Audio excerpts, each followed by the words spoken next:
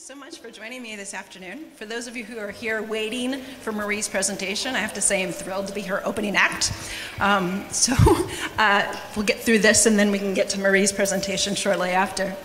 I'm really delighted to be here to talk to you today.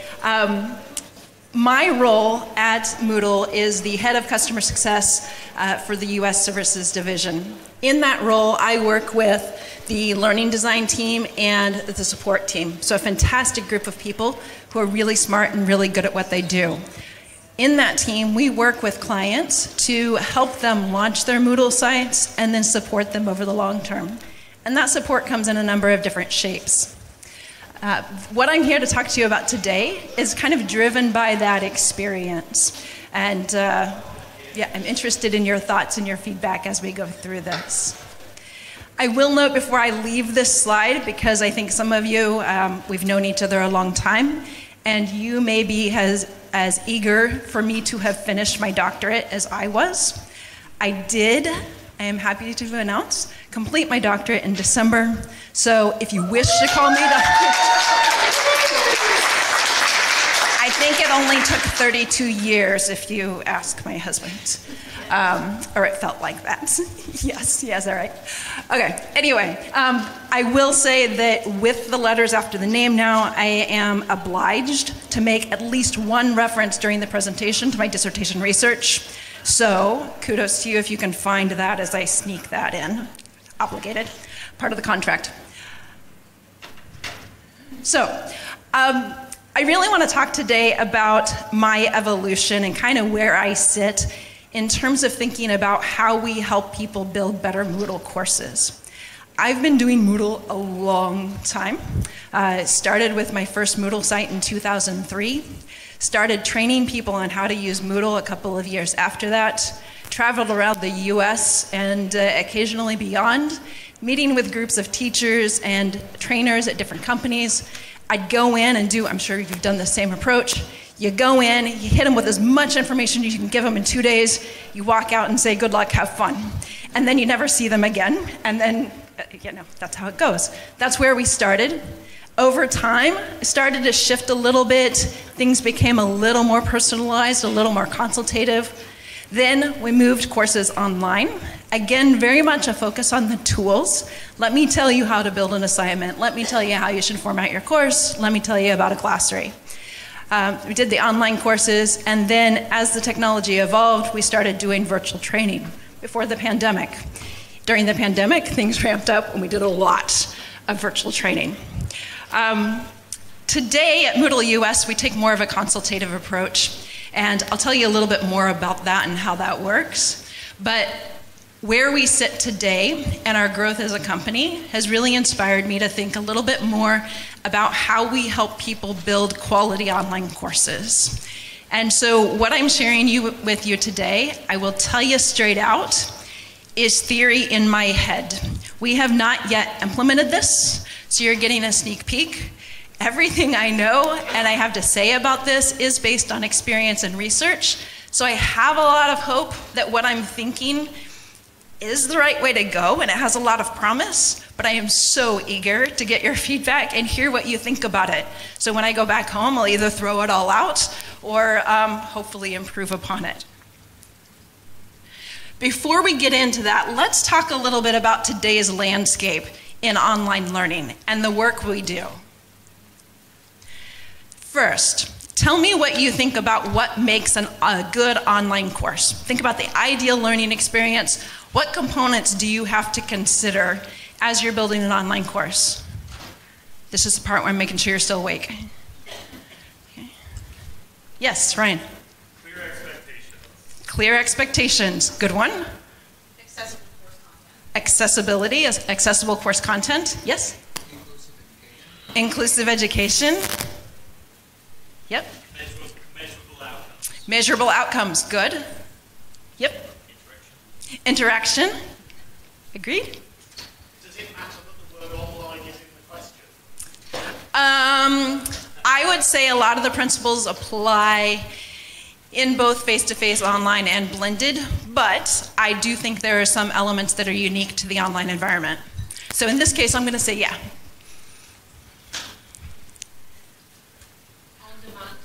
On demand. Interesting. I'm sorry, one more time. Engagement and motivation. Good. What about what you see on the page when the learner comes into the course? Design. Yeah. You guys have ticked all the boxes that we hit in the Learning Design Jam yesterday.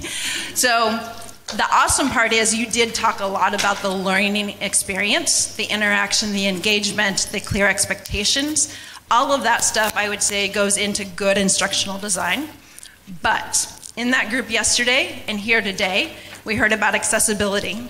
Yes, accessibility has a relationship with online learning design, but it is its own beast. How many of you feel like you know everything there is about accessibility? Yeah, me neither. There's so much to know. There is a field all of its own. And then design. Design really gets into web design more than learning design. And again, there are people with specialties in that area who know all there is to know about that. So there's a lot that goes into online learning. Now, how do we normally train people to develop online learning? And there's a full spectrum here on this, right? How did you learn to develop online courses? Trial and error. Yes, yes. And I still do that. It's a very effective method. Model course. Model course, good, yeah. I like those. Where do you get your models? We build our own. You build your own, yes. I watched somebody who knew how to do it, click through all the options and do everything there. There you go. That click through the options thing I see a lot, right? That's how I started training, and I think a lot of people still do that, right? In your organization, if you deliver training on Moodle to other people, how much of that, how many of you see that done where we pull up the screen with all the settings on it and then you walk through it? How many of you are doing that? Seeing it done? Yeah. That's my experience as well. And that's a little bit what I'm trying to counter when I talk about the options that I'm talking about today. So yeah, in a lot of cases, my own experience and that of others is that you start with the Moodle settings. Here's how you build a Moodle course. You get that all figured out, people build their first courses, and then they pull you back in for another training on accessibility, and then you're expected to figure out how to incorporate all of the accessibility stuff into the stuff you've already built, right? And then there's another training all about, say, the gradebook, and there's another training about the course design. And then somehow you're supposed to figure out how to integrate all of this without completely rebuilding your course 6 times over. So, how effective is this? How much is this working? I've talked to a lot of people already here at the conference. I talked to a lot of colleagues, and words like this resonate. These are the ones that come up. The fact that we have terms for these kinds of courses tells me, and I think should tell you, that we don't quite have this right yet. Because if you have a term like scroll of death that is well known in the Moodle community, it's because it happens a lot, right? We can add a couple of others to your repertoire. Pile of files. I think I saw last year, there was a guy who talked about, oh my gosh, a dumpster, what did he call it? It was a document dumpster. Yes, document dumpster. And then we came up with one in the learning design team the other day. They talked about courses that are unintentional escape rooms. Have you ever been in one of those? Where you just can't find your way out and you don't know where you're supposed to go? Every step is like a puzzle. Or clicky, clicky, bling, bling. So imagine the last SCORM course you saw. Click, click, ooh, look, a movie. Click, click, ooh, an interaction. Click, click. So we've got a ways to go, I think, before we're building really ideal online courses. And I would say that the documentation or the research reinforces these anecdotal experiences. This research is from 2009, 2010, but it still applies. The last time I saw Martin speak about all of the different kinds of activities used in Moodle, it echoed this sentiment in that most of the time we are putting in document, content, information for broadcast-oriented purposes. So we're just putting stuff out there for people to read. And then if we are doing anything that requires interaction, it's an assignment. The only interaction that happens in an assignment, in most cases, is between the learner and the teacher. You're missing a whole element of the course, and it's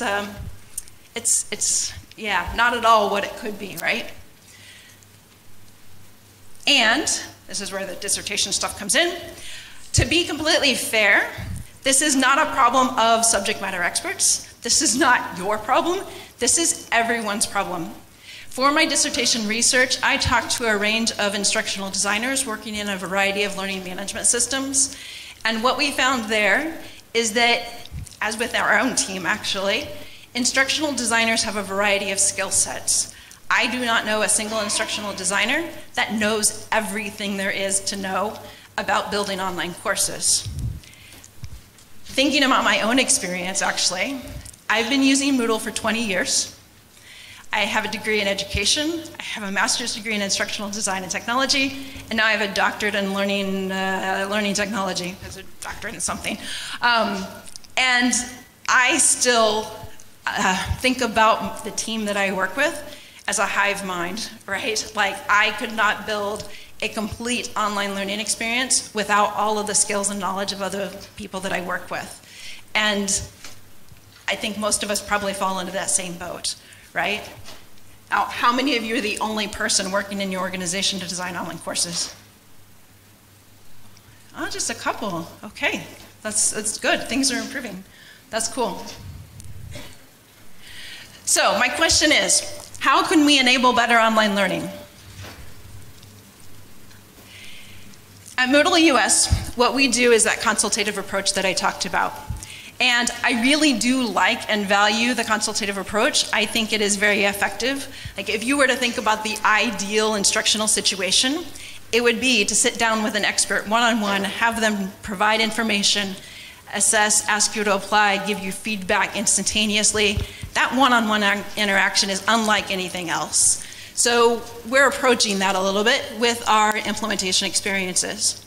When we do the consultative approach in an implementation, we are launch focused. That means at no point is our instructional designer or learning designer sitting down with an agenda and saying, okay, today I'm going to cover all the course settings. Today I'm going to cover how to set up a glossary.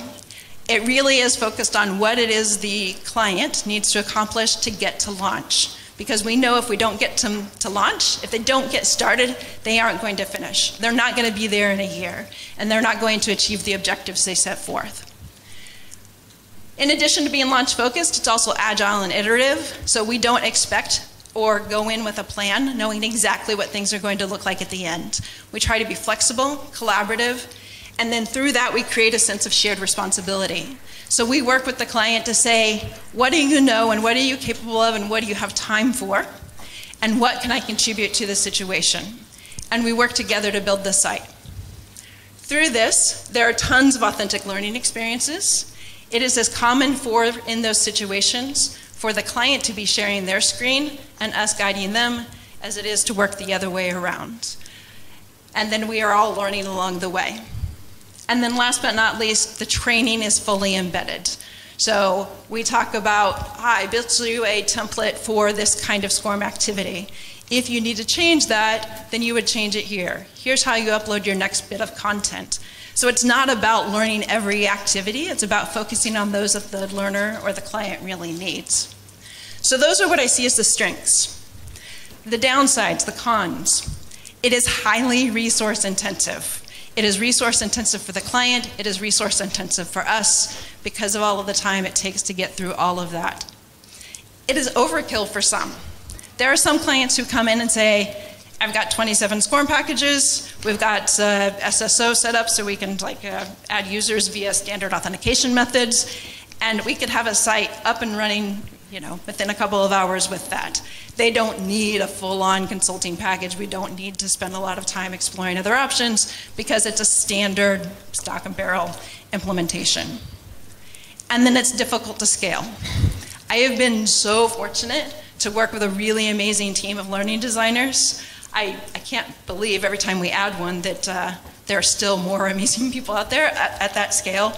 But it is hard to bring in a learning designer, train them up, get them to know everything there is to know about Workplace and Moodle, and get them started and make them fully productive. So it's difficult to scale. So that's what has us thinking about alternative approaches. So here's my theory.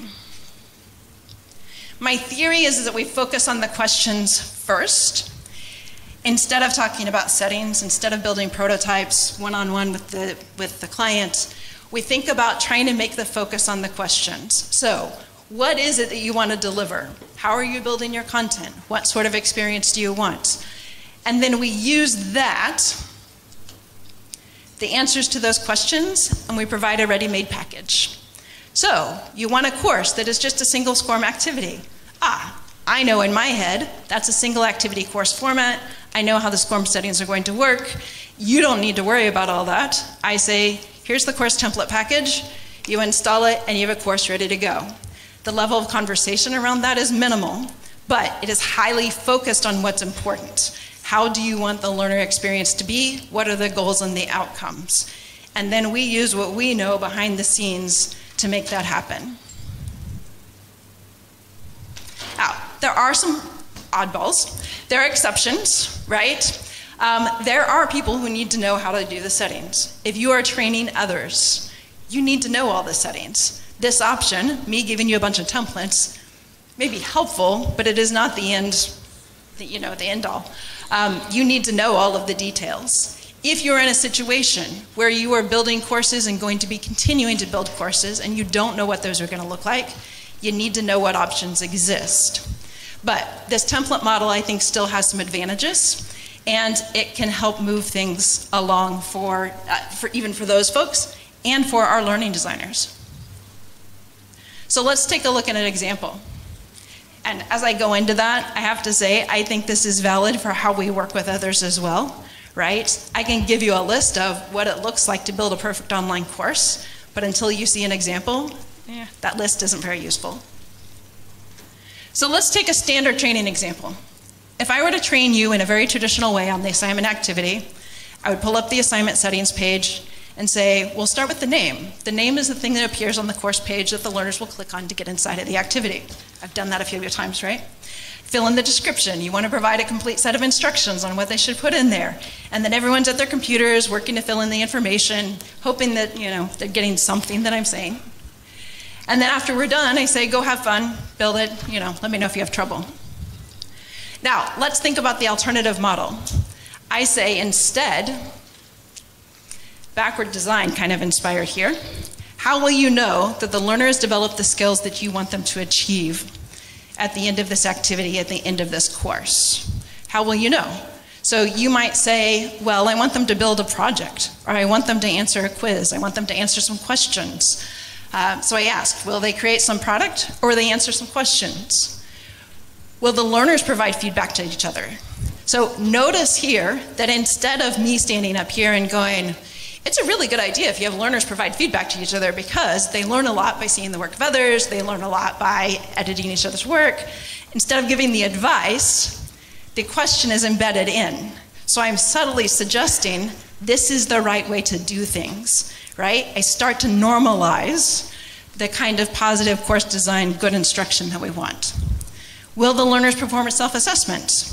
Again, suggesting good instructional design instead of giving an hour-long presentation on how you engage learners in courses. And then how will you structure your feedback?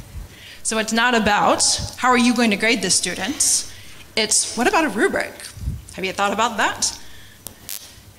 And then when they say, well, I'd like the students to submit an assignment, I'd like to grade them anonymously, and I'd like to use a rubric to do so, I go, here's the package. So in my head, the way this will work ultimately is that we will have a collection, and on brand, I'm going to say that collection could live in a glossary, because I suggest a glossary for everything, or it could live in a database, or we could create some other sort of experience or interface for giving this information. I don't know if you can see this from the back, but in my head, I do have a sample. I have the file that they can download. I have suggestions Instead of an assignment, have you thought about peer feedback? If so, go check out the template for the workshop. And then I have a link to the sample. So instead of saying, make sure you provide clear instructions, tell the learners what it is they are to achieve, they can see exactly how to do it. So you're not giving them a big blank box. And the template does the same. And all throughout, in my head, what'll happen here is we'll have tips along the way. So again, instead of me saying, you know, when you build assignments, it's really better to use list view, and I provide that in some other context about how to design courses, I provide those tips along the way. So it's really embedded in context and giving the information at the moment it's most likely to stick. So good instructional design, good learning design, good support. Now, I realize that templates are not novel. I didn't make them up. They've existed before, right? I've done presentations before. We've talked about templates. I've gone to conferences where people talk about templates. The thing is a lot of those templates are very focused on course format and standardization. They are designed with the intention of making the learning experience easier for learners so they know where things are and how to do things, but it's a very limited view. And it's not really designed with the intention of making instruction better and helping people design better learning experiences. So that's where this shift is in really thinking about how to improve learning experiences. The benefits, if I were to summarize them, and I have to say, as I was thinking about, well, how do we do this? How can we scale what we do in consultation? How can I expand these offerings? The number of benefits as I thought about it just continued to expand. One, it expands the Learning Designer Toolkit. So every example, every template that we build becomes something else that the learning designers have in their back pocket to use when they do an implementation. So even for your teams, when you're sitting down with individuals and helping develop courses, how many of you are going, chemistry professor, you want a sample of a quiz. You build the quiz and you go show it to them. And then you go talk to the other professor, and they say, I want a quiz. And you just build another one from scratch. We do this too. So it expands the toolkit, helps improve standardization, saves time and effort and energy. Reduces the learning curve for those who are building courses. So instead of having to learn all about accessibility, all about online course design, all about learning theory, it's all integrated together.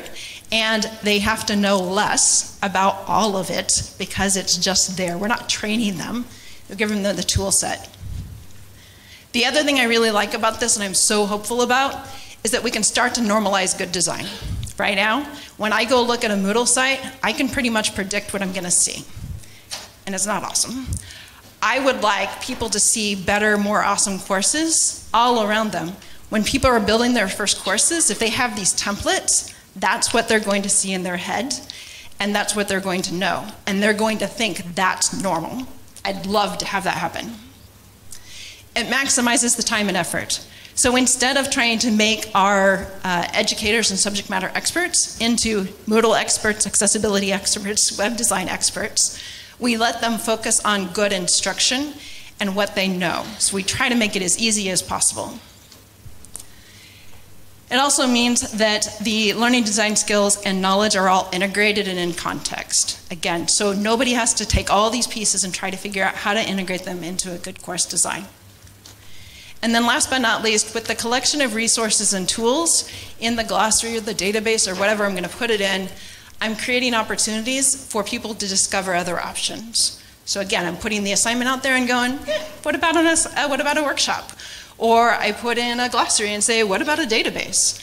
So create opportunities for growth, but at the moment of need. So in my description for the session, I did suggest that I might have some data. I can make some up for you if you want, but we don't have it yet. So we're still in early stages of development on this, and hopefully next year at this time, I can say, look at what we've done, this is amazing. But at this point, we're just gonna have to imagine that that's the case. So where do we go from this? What I like to see as your outcome? What do I hope you take away from this? My goal is not to say, look, Moodle US is doing amazing stuff. We are, and it's cool, and I'd love for you to know that. But I also want you to take away, like, I want you to think about what you're doing and think about how you can revise it to make it more powerful. We as instructional designers, we as educators, we know good stuff. We have a lot of power. We don't know everything. So I think about both sides of those coins. How do you get out what you know to help people build better learning experiences? And then how can you also support your own team and your own resources to help improve what you do? So if I were to summarize it into a few key points, a few key takeaways, it would be ask questions first, do the settings next, not the other way around, okay? And it's so weird when I say it because I feel like, that's obvious. But if I think about all the training I've done and what I see done elsewhere, it is the other way around. Remember that no element of learning design exists in isolation. I can't talk about accessibility without thinking about the impact on web design and learning design and activities. So when I teach them in isolation, I've got to figure out how to get those into the mix. Similarly, best practices apply everywhere. So when you're building a course, if you're going to teach best practice, you do it up front. Figure out how to get them there from the start. For us as designers who are building multiple courses, build once, then adapt. I build a quiz. It's a simple, straightforward linear quiz. Tomorrow I talk to somebody else and they say, oh, I'd love to have an adaptive quiz. Don't build a quiz from scratch again. Build with the standard settings. We all have recommendations on what the standard settings should be. Use those and duplicate. If Lauren builds an amazing database, it's silly for me to build another one from scratch. Beg, borrow, steal, get what you can to actually adapt and improve. Remember, for you and for the subject matter experts who are building courses, that is not their specialty. It is easier with them and with us to do it right the first time. Think about incorporating the good web design, the good accessibility, the good learning theory, all of that the first time rather than change it later. So please don't do the settings and then the accessibility and then the online learning design. And there's a reason there's an easy button. You know, it's a good thing. It doesn't have to be difficult. We don't have to make the process of building an online course hard just for it to be good. It's cool and easy and fine to find shortcuts. People will appreciate that, and it makes us smarter. So, with that, I realize I'm nearly at the end of my time. But I'm interested in your thoughts. I'm interested in your questions. I'm interested to know if people are doing these kinds of things and how you're managing it. And if we don't have time here, then I'm happy to chat with you afterwards. Questions?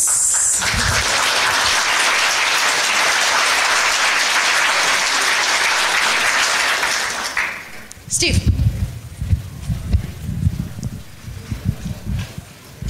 Hey, Michelle. Hey. I'm wondering whether your research or experience, how that responded to different cultural contexts, and is it different working with somebody who's perhaps an educated academic, maybe grumpy, in the United States or a high-income country, versus someone from a different culture who might be low digital literacy, and the way this approach has played out in that context? I do think definitely, and I don't think I mentioned this explicitly, I don't think this lives in isolation, right? I do think there are cases where I give a collection of templates and people run with it because it suits their needs, it suits their budget, what have you. I think there will be cases where we still do the consultation and then tell people how to use these things. I also think, and I realized this as I was building out the templates, and again, I'm early in the development of these ideas, but the potential for what we could create in terms of this collection is huge.